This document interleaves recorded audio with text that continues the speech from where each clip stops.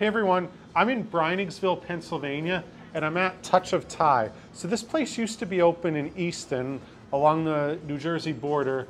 So now they're out here a little bit west, and I'm trying a few dishes. So I started by ordering two of my favorites.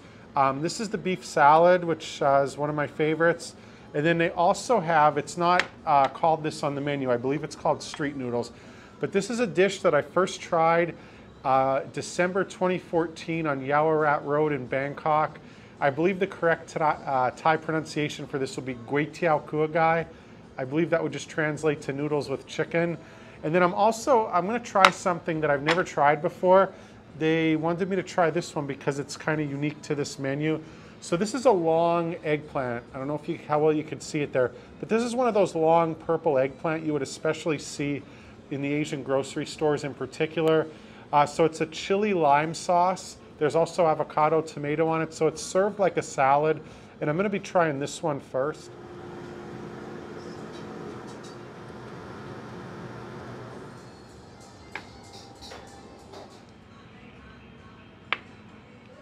So I would not have ordered the eggplant, but I will say I really enjoyed it to the point where I would probably order it again. Kind of refreshing. It had a bit of a sour taste from the lime juice, and I thought it was going to taste the same as the beef salad.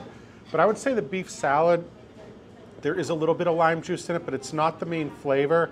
And the beef salad definitely has some spice to it compared to the eggplant.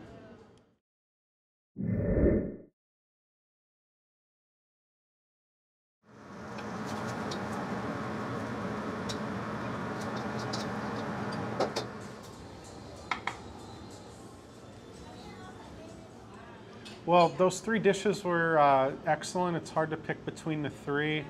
I am going to say the Gui Tiao Kua Gai was my favorite, probably followed by the avocado, then the beef salad. But I got a couple desserts here. So this is fried banana with coconut ice cream. The reason I tried this one is because the coconut ice cream is made in-house. And then another one they suggested was the Siamese mango. So this is a mango custard they also make in-house.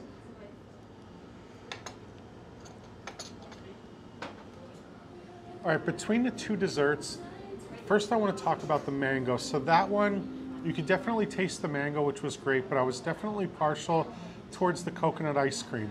So with the coconut ice cream, it was slightly airy. It wasn't overly sweet. I'm really glad they make it in-house. That's what really made me want to try it.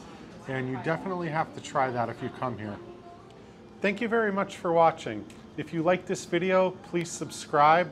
I got more trips coming up soon. I got Las Vegas at the end of this month. I have Houston in September, and I look forward to sharing more videos with you.